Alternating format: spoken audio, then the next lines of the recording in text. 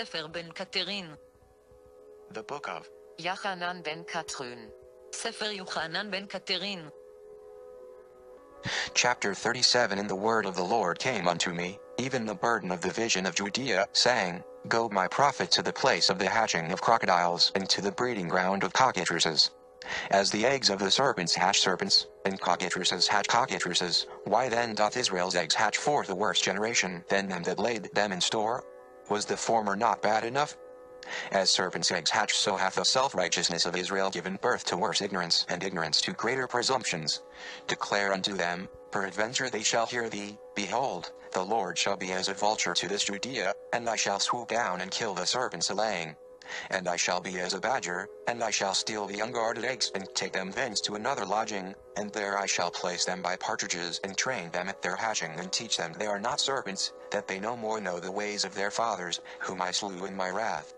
The Lord inquired of Judea, Doth not a buzzard cast a shadow for a time to come? Therefore take this as a warning, O Judea, before the buzzard descendeth. Ho, all ye of Judea! I speak plainly unto you, with no rhyme, poetry, pictures or prophecy will I thus again declare unto your hard hearts the superfluity of your ways. I speak plainly, and put no fine point upon my matter with you. Ye are rude.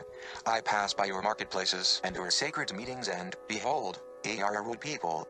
O Judea, thou braggest of the law, so thou coverest thy droppings, lest my spirit see uncleanness in the land as I go about the camp.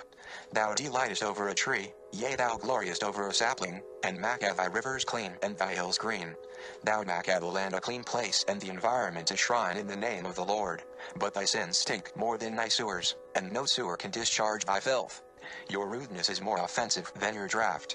Sins ye cannot bury under dirt, my people, consider, but your sins ye cannot bury under dirt, and with time they do not decompose and feed the soil. They rot the land and corrupt your generations after you. Put thy sins from thee, O Judea.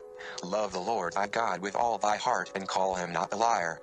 Hearken unto his word, even from the beginning until now, to believe and to do it.